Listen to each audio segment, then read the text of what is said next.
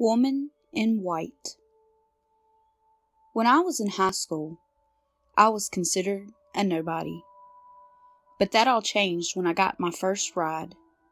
People in school started asking me to give them rides, and so this led me to being part of their little clique. When I was in 11th grade, one of those so-called friends asked me to go out. I asked them where were we going, and they said to a graveyard. So, we set out for this graveyard. It took us about 2 hours to reach the destination. When we got there and finally came to a stop, I asked my friends what were we here for. They said we were going to find a witch's grave with the iron bars on it. I told them that I wanted no part in it, and that there was no way I was going to mess with that lady. A few of the so-called friends that were there with me started making fun of me and calling me names. One of the girls told me not to pay any attention to them.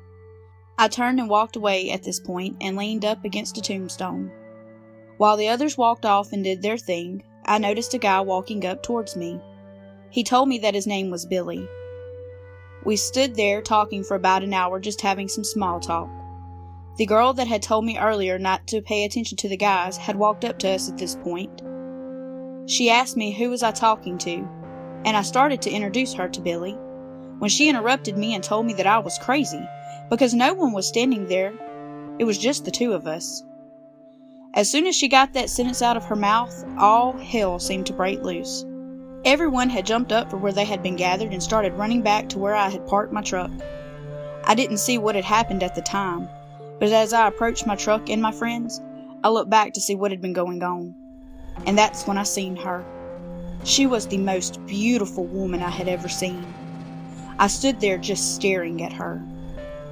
She had blonde hair and was wearing what looked like to be a white robe.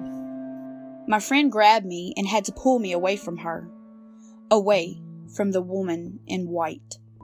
All of this happened about 25 years ago, but I have dreams about her all the time. I try to explain the dreams to my wife, but she refuses to listen to me about them. My wife has even told me that I have talked about the woman in white several times out loud while I was sleeping.